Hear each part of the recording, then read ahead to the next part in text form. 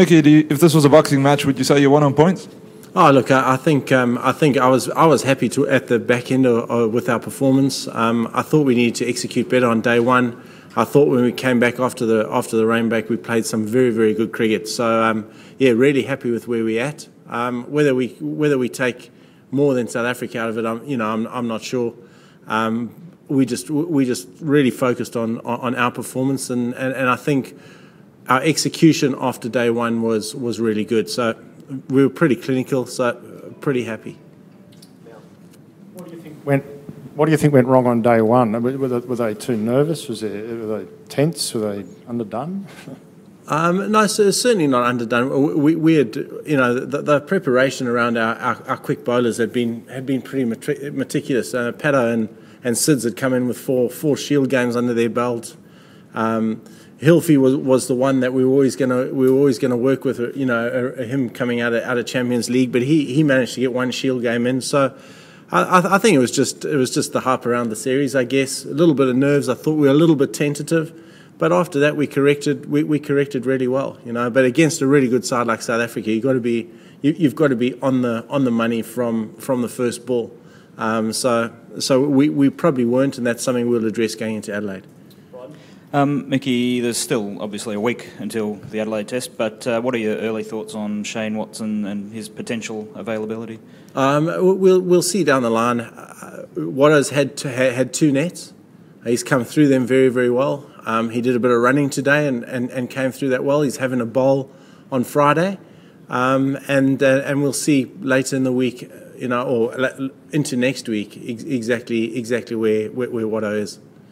Jim, in regards to Shane, would you consider him just as a specialist batsman?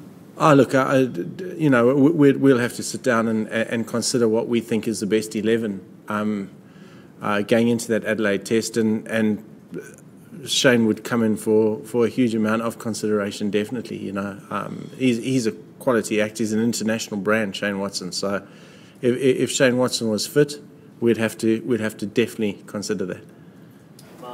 Mickey, you named Mitchell Starc as 12th man in this Test. Did you feel like as the game progressed, you had the right balance in your attack? Look, I was happy with the work that all our bowlers did. As I say, after day one, I was really happy. I thought their speeds were definitely up. I thought our lines were a lot better. I thought we built a lot more pressure. So I'm content. Definitely with the way we went. Mitchell's playing a Shield game at the moment. Let's see how he goes in that one, and it might give us another option come Adelaide. So. The more depth that we keep creating, the happier I am. My question was going to be about Starc as well, and whether he comes into calculations for the variety and also, to help the spinner out, perhaps, creating a bit of rough for him. Yeah, that's a good question, and certainly worth some consideration going into Adelaide. Probably with that rough that might be created could be quite good. But Starkey's also on song at the moment. He's swinging it nicely. He's bowling with good pace. So it's another option for us, and a nice one, bearing in mind he's a left armour. Sure. Mickey, just on Michael Clarke, it appears the captaincy, he's going to another level because he has a captain. Can you just give us your assessment? Oh, look, words can't describe how good he's been since he's been captain. Over the last year, he's been simply outstanding, and he's. I think the key is that it's not the runs he's getting, because he's a class batsman, and that, he was always going to get the runs. The key is the way he prepares, the meticulous preparation he goes through. He doesn't leave anything to chance. He puts the work in, and because of that, he's a great example to the dressing room, and also getting the reward through performance.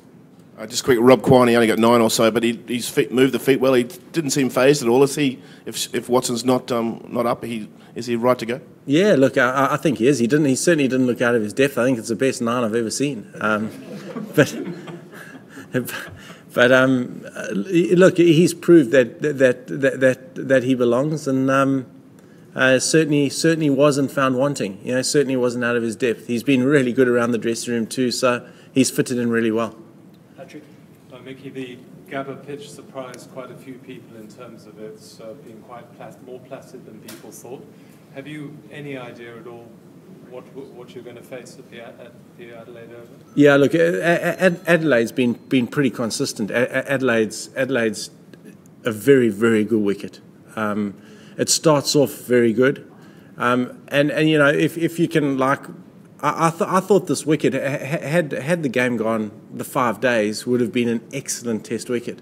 I think, you know, if we didn't lose that 1 day to rain where it was undercover, it would have deteriorated enough to produce something, you know. So I thought it was a very good Test wicket. It was a lot slower than the Gabba's normally been. Adelaide, you know what you get. It's, you know, if you look at the Gabba and you probably look at Perth, the game starts off very quick and then slows up towards the back end. I think if you look at Adelaide, it's almost like the subcontinent where the game is pretty slow for 3 days and then changes certainly with a day and a half to go. So it quickens up towards the back end. So, you know, you can equate it to being the best batting wicket in the world, and then suddenly on day 4 and 5, it becomes pretty difficult to bat. So big first innings are the way to go there. Mick, you've seen Justin Langer at close quarters for a year now. How's he going to go as a coach, do you think, and what are the traits that he's going to have when he takes over that job?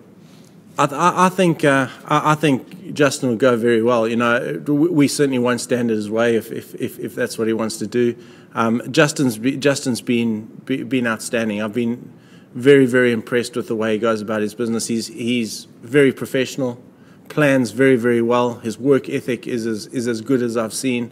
He brings a huge amount of integrity to any dressing room and to any job. So if he takes that, and I believe there's an announcement tomorrow, if he takes that WACA job, I'd be very, very happy because, you know, obviously the WACA is still pretty dear to my heart as well, and I think with Justin at the helm, they can only go from strength to strength. Mickey, you know the South African team's mentality as well as anyone, better than most. Do you think they'll be disappointed with what happened here, and do you think they'll have the ability to fix what's wrong before the Adelaide Test? Oh, there's no doubt they will.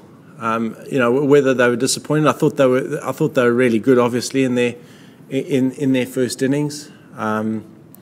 Probably caught short, you know, like we were when we bowled in our first innings. But there's no doubting their ability. There's no doubting the quality of that South African side. They're going to be on song definitely come Adelaide. No doubt about that. In saying that, do you feel like your side takes more out of this game going forwards as far as, you know, taking a big step up from where we were before this game? I'm just happy with the way we went after day one. You know, I think there was some really good cricket played by our team, and cricket played under pressure as well. We were 3 for 40, and to see Cowan, Clark, and Hussey come out and get hundreds was really nice. Wadey came out and played well, and as I've said after day one, I thought we bowled really well. You know, I'm not a massive one for momentum and what you take out of the game, because come Adelaide, it's a fresh start. It's a different ground. It's a different wicket. It's a different preparation period. So, you know, whoever starts off well there will gain that momentum. I'm just happy. After day one, I thought we executed a lot better. Can I just ask you one about looking at Adelaide, Nathan Lyon? It seemed like this morning they tried to hit him out of the attack. Were you pleased with the way he came back? Yeah, I was. Nathan bowled 50 overs in the game, and probably you know, it probably clear that they were going to go quite hard at Nathan early on, and they did that. But I thought he stuck to his guns. I thought his variation in his pace was good.